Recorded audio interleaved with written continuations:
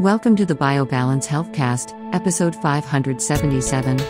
The 15 reasons you have trouble losing weight. Numbers 1 through 7. BioBalance Healthcast features conversations about anti-aging medicine. Your host is Dr. Kathy Maupin, Medical Director of BioBalance Health and a leading expert in treating symptoms of aging.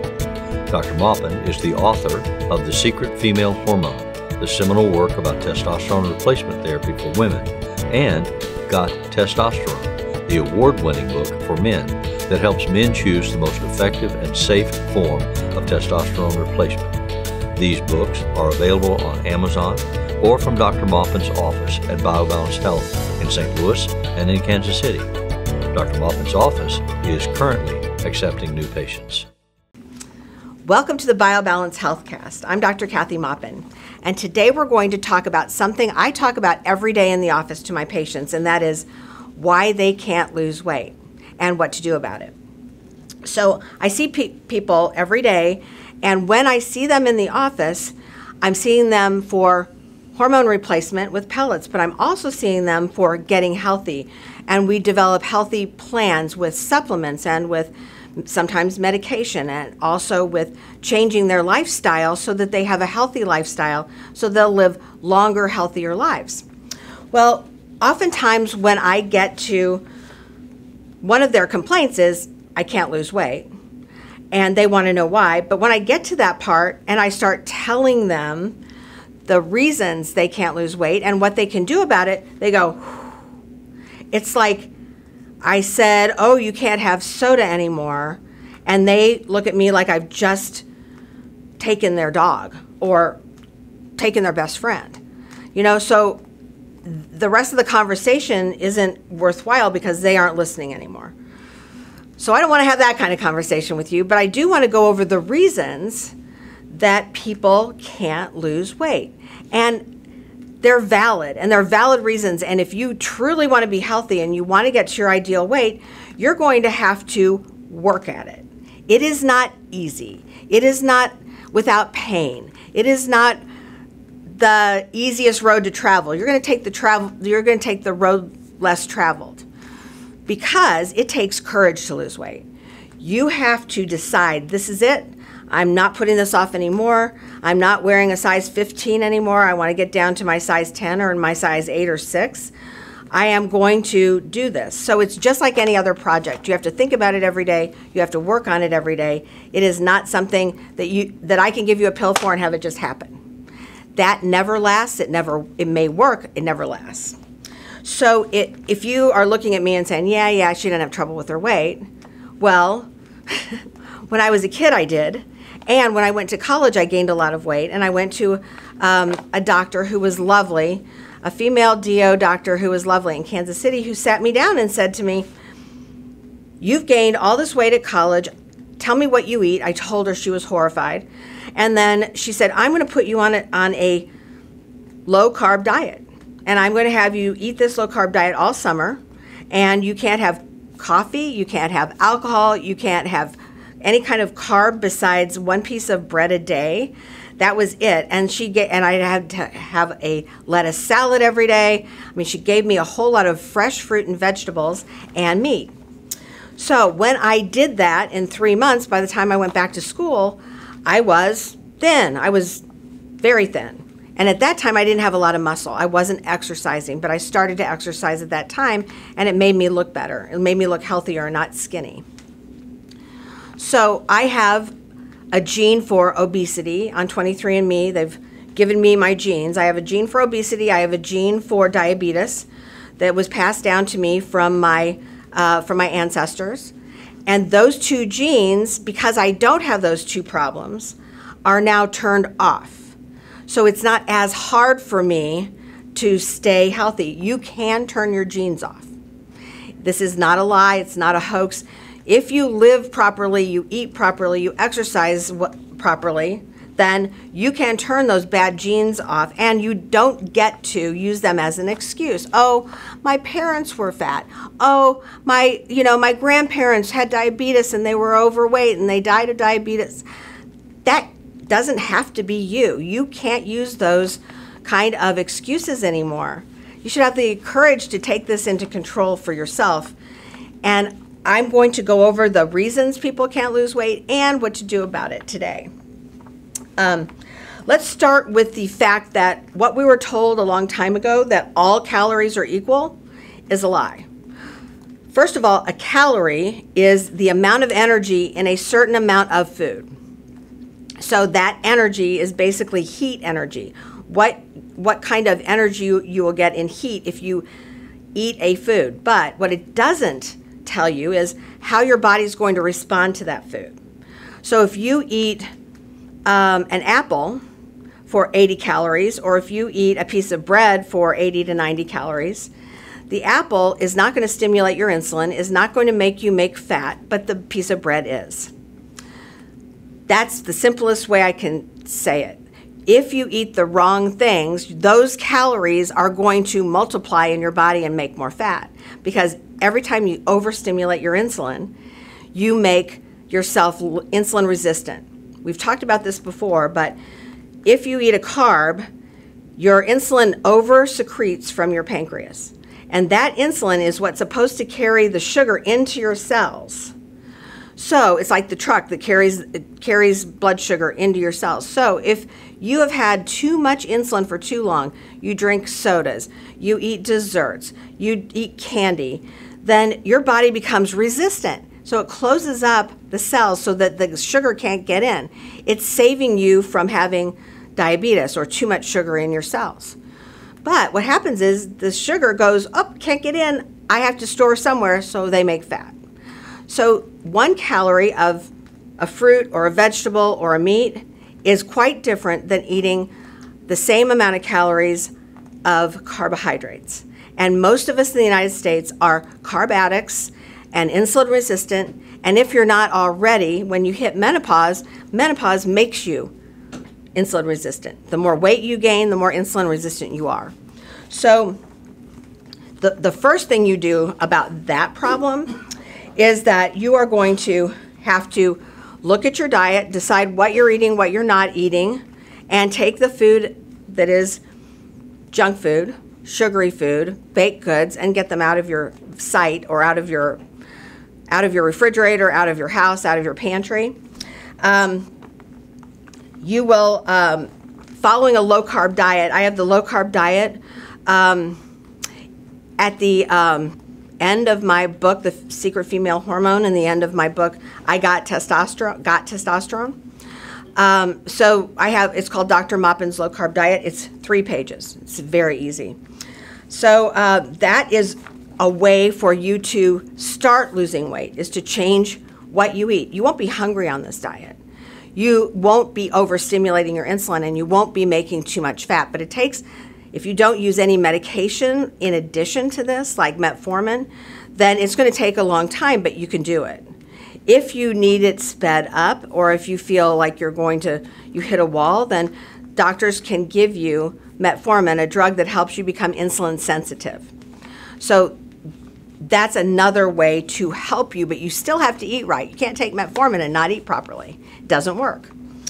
So the reason is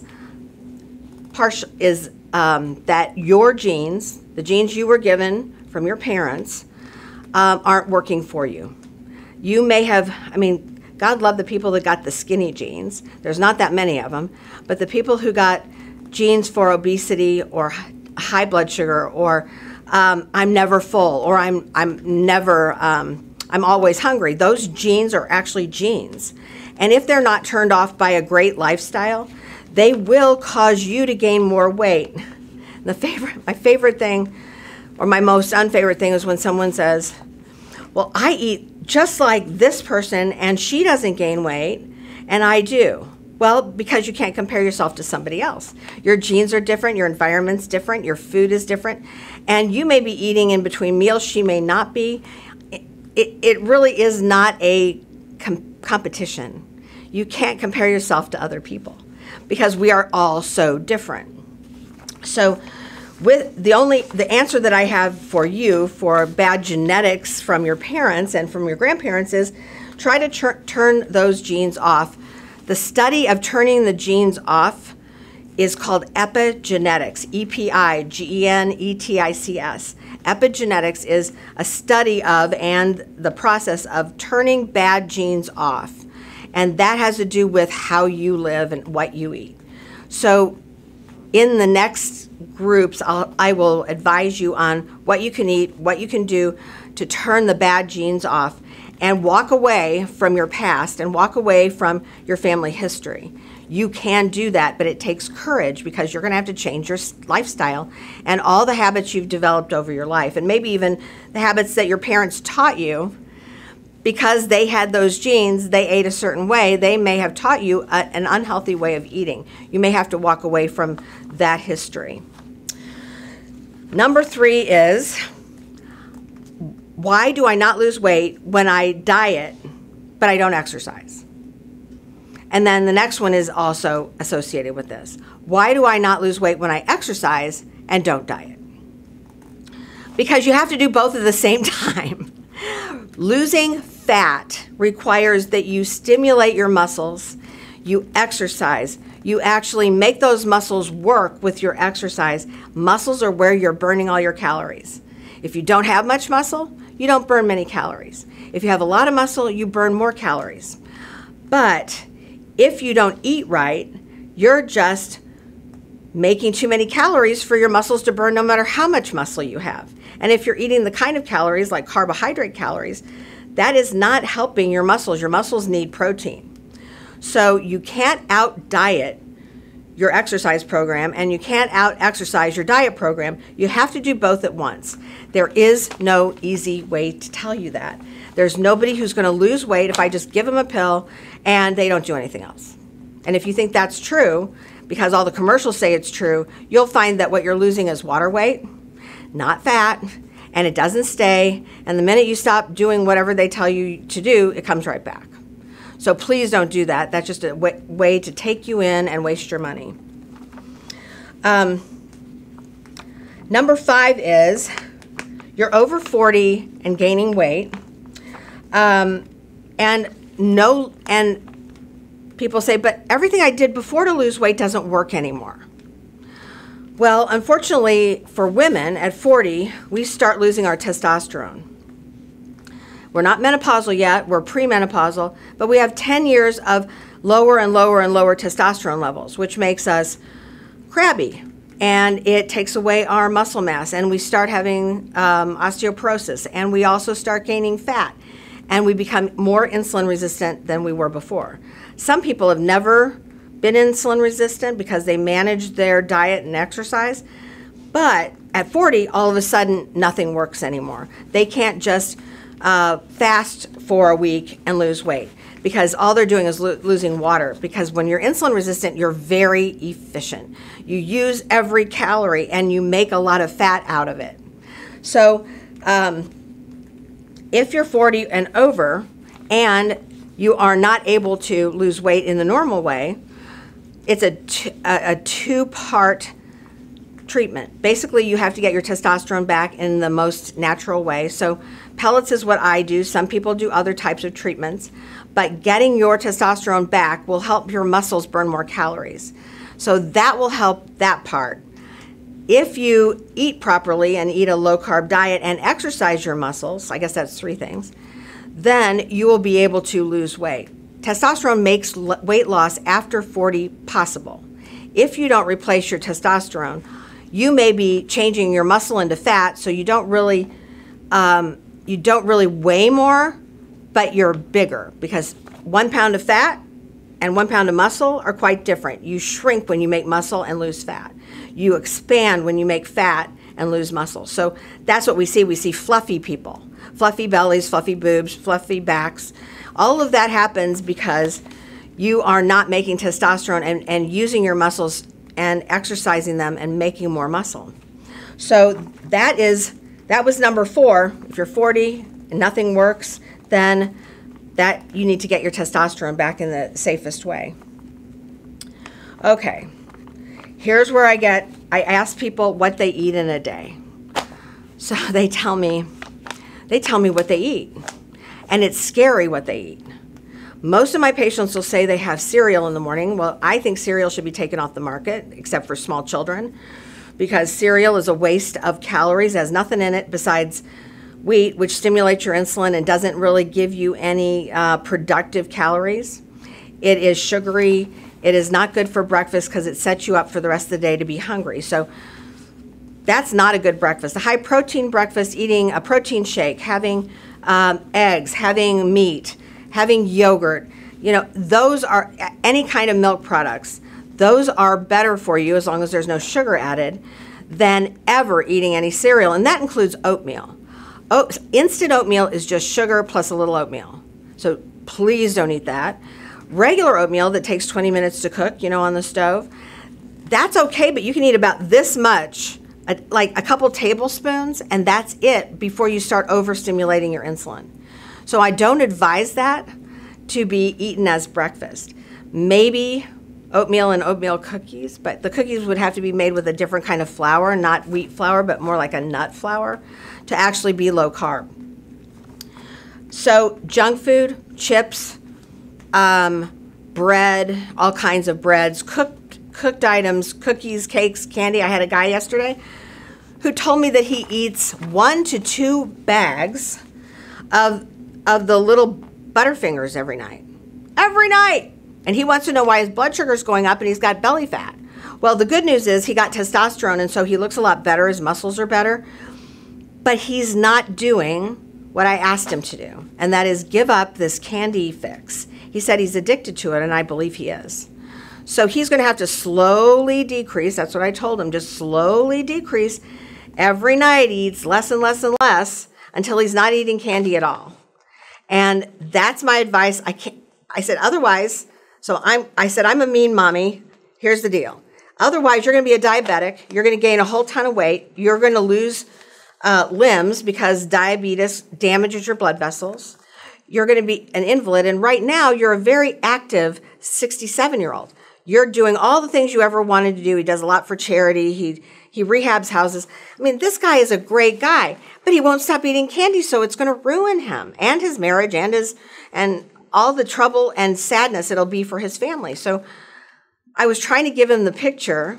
I think he got it. I don't know. I won't know till next time when I see him. So don't be that person. Don't be the person that says, I'm just going to do whatever I want. I'm going to eat whatever I want. And add a salad to your diet every single day. A green salad, not pasta salads, not the salads that are just, they're posers. They're not really salads, they're just pasta.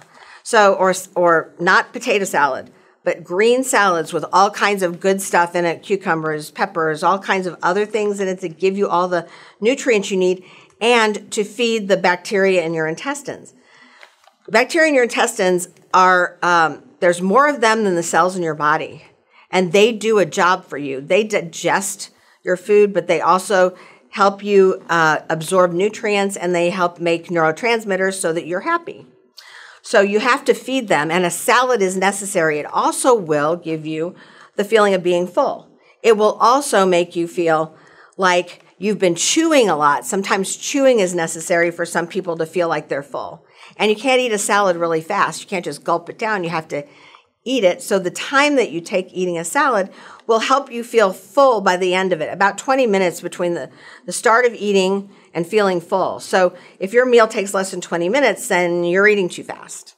So chew your food and eat your salads, and that will make your weight loss even easier. The last suggestion and reason why people don't lose weight is a problem of not enough protein. And people don't know what proteins are. Meat, cheese, eggs, milk products, some nuts.